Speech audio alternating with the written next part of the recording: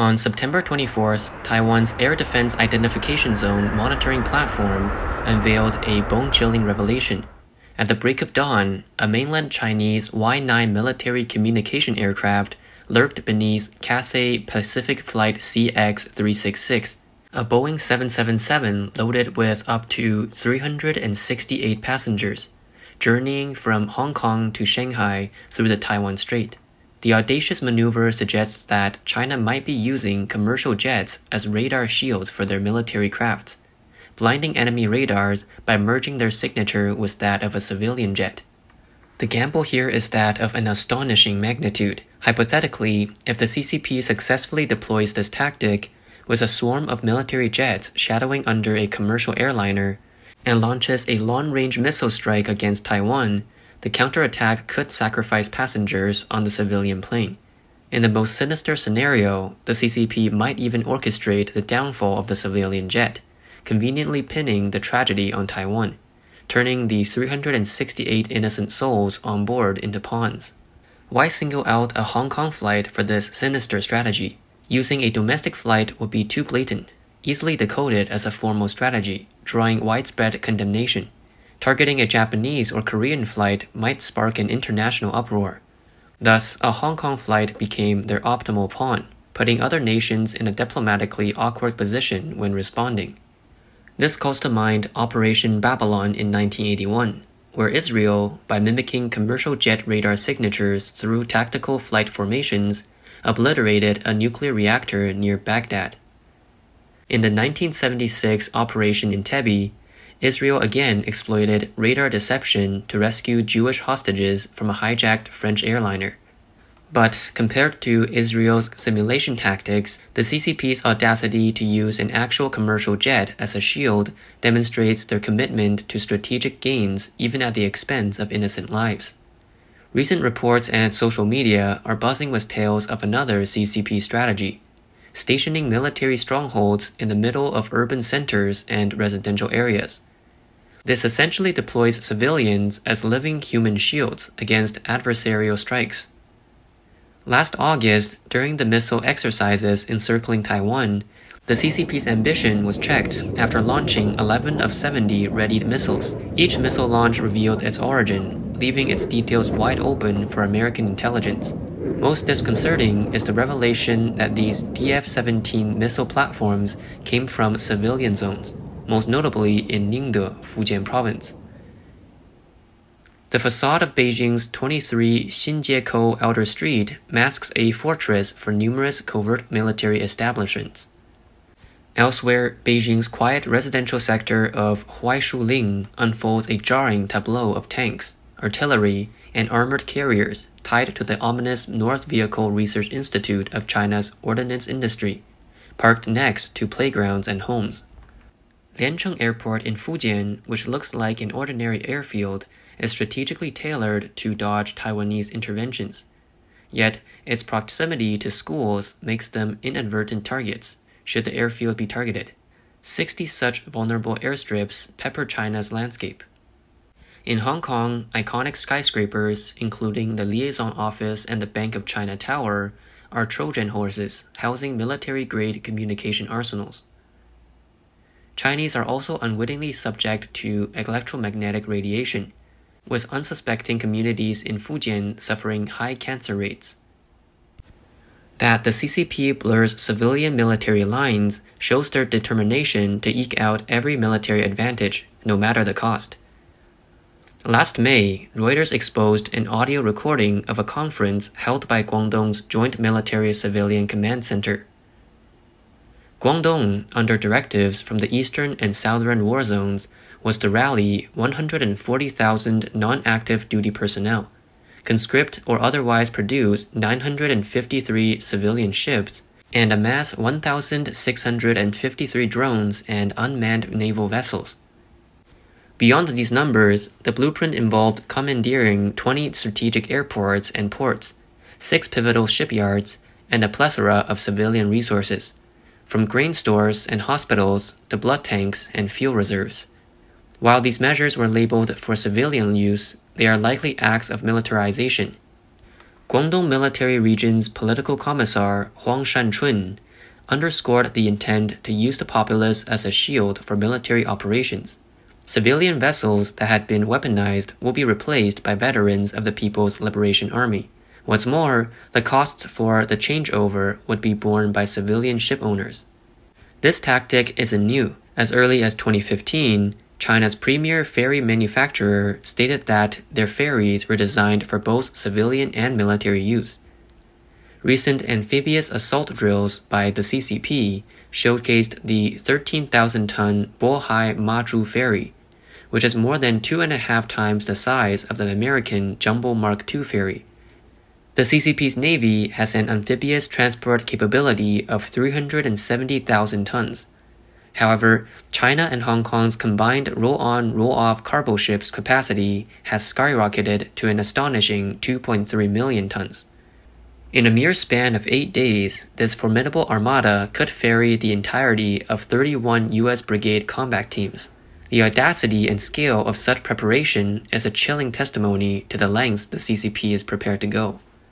The Chinese operators include ferries under Bohai Ferry Group, an arm of the 8th Transport Battalion dedicated to strategic support vessels, Taiwan Strait Shipping Company, whose ferries operate under the 9th Transport Group, and Changjiang Roll-on Roll-off Logistics Co. Ltd., whose ferries are affiliated with the 5th Transport Group.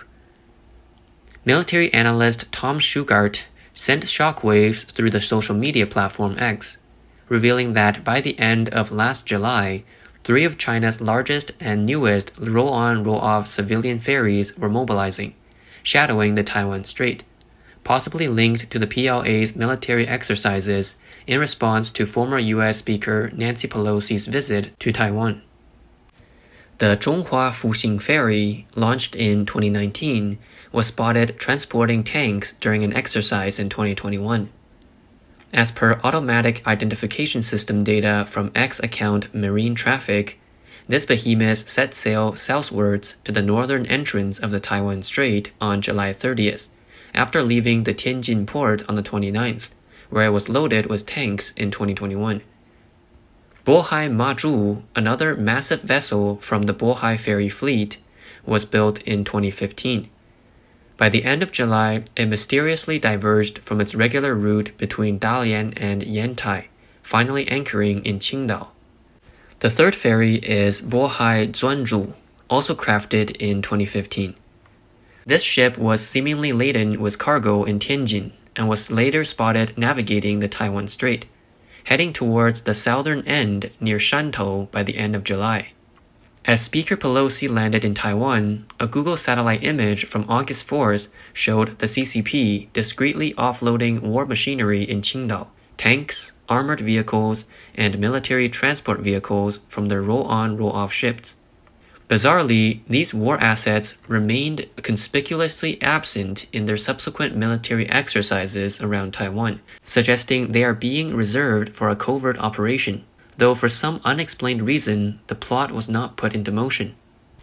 A procession of trucks roared away from the ferry crossing. Tanks stand sentinel nearby. The caravan of vehicles and trucks seemed endless, stretching, vanishing into the very heart of the city, swallowed by the vast expanse of the highway. Returning to the dockyard, a formidable assembly awaits. Around 70 tanks, mammoth trucks, other armored vehicles, and self-propelled artillery. Beyond the docks, the silhouettes of even more armored vehicles can be seen. A closer count reveals nearly 500 military vehicles between the parking areas and the truck procession. Given the ferry's capacity, one vessel could hardly bear such weight. How many roll-on, roll-off ships were needed to offload this arsenal? Back in 2002, a document emerged from the PLA Navy's Dalian Naval Academy titled Equipping Civilian Ships with Missile Weapon Systems. This paper hinted at a future where civilian vessels could be turned into launch platforms, overcoming superior forces using inferior equipment. The document notes the tactical edge, retrofitting missile launchers on several-ton civilian ships. These smaller vessels, with their minimal radar cross-section, are nearly invisible to adversaries. Their ability to strike from the shadows and deliver a sudden, crippling blow offers significant battlefield advantages at a fraction of the cost. Throughout history, the CCP has used civilians as human shields on the front lines, while strategically seizing territories from behind. Let's look at a few examples from the civil war between nationalists and communist forces in the 1920s to the 1940s. In 1948, the northeastern city of Changchun was besieged by CCP forces for 5 months. Confined within city walls, Changchun residents became pawns in the military game as essential supplies became scarce. Over 160,000 civilians starved to death, representing a third of the city's inhabitants. In their desperate bid for survival, some were driven to the unfathomable acts of cannibalism, even consuming family members. Despite risking their lives, pleading under a hail of bullets for mercy and passage, all they received was the CCP's cold-hearted refusal and brutal suppression. This hell on earth incited global outrage. The independent media Ta Kung Pao denounced it as the shameful battle of Changchun. The New York Times critically remarked, in the civil war between the nationalists and the communists, hunger and communism have become China's twin nightmares. Xin Haonan, a Chinese scholar now residing in the United States, disclosed startling information stemming from an insider story shared by a retired officer of the CCP from the Jinan military zone. It sheds light on how the CCP defeated the Kuomintang's elite 74th Division in the Menglianggu campaign. In 1947, on the slopes of Menglianggu, as the communist forces charged, Kuomintang soldiers were met with an unimaginable sight, a throng of unarmed seniors.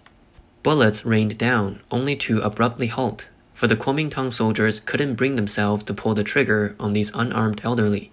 These elders were labeled by the Communist Party as counter-revolutionary landlords and rich peasants, and were forced into the suicidal frontline role. The subsequent charge by the communist forces was even more diabolical. They used a wave of children as cannon fodder, sending them to the very front. The sight paralyzed the Kuomintang soldiers. These children were identified as the offspring of landlords and rich farmers. Seeing that the Kuomintang couldn't pull the trigger, CCP forces relentlessly advanced. But the most shocking and grotesque assault was the third charge. What Kuomintang soldiers saw was a wall of white sheets. As these sheets were dropped, they unveiled groups of naked young women, labeled by the communists as the daughters and daughters-in-law of landlords and rich peasants. The Kuomintang soldiers, mortified, cast aside their machine guns. These tactics were later recommended by CCP General Peng De-huai to North Korea's Kim Il-sung as a strategy to counteract the American forces. With profound gravity, Xin Haonian lamented, "In this battle, the heroic Kuomintang general Zhang Lingpu chose martyrdom. Facing such acts, how could the CCP generals not be consumed with shame?" In the sweeping annals of history, Chiang Kai-shek, the formidable leader of the Kuomintang, shines as a beacon of defiant virtue against the shadowy backdrop of the Chinese Communist Party's machinations. In 1949, with the CCP inebriated in their self-aggrandizing victory revelries, Chiang, in a moment of unparalleled gravitas, chose honor over opportunity, halting a catastrophic bombing assault to protect Beijing's irreplaceable cultural heart and its unsuspecting souls. With fervent conviction, he declared, "I shan't tread the tragic steps of Xiang Yu or the destructive march of the Anglo-French. To deface the timeless city would render him an eternal betrayer of a civilization's spirit." Yet, in a twist of dark irony, the CCP, which holds sway over a scanty 6% of China's teeming billions, cunningly orchestrates the entire 1.4 billion to be its unwitting pawns, shield-bearers, and debt settlers. But the tides are turning. China's soul awakens with a clarion call from its citizens. You want privileges? Lead us into battle first. The CCP is not China's voice. It's the very dagger plunged deep into its heart.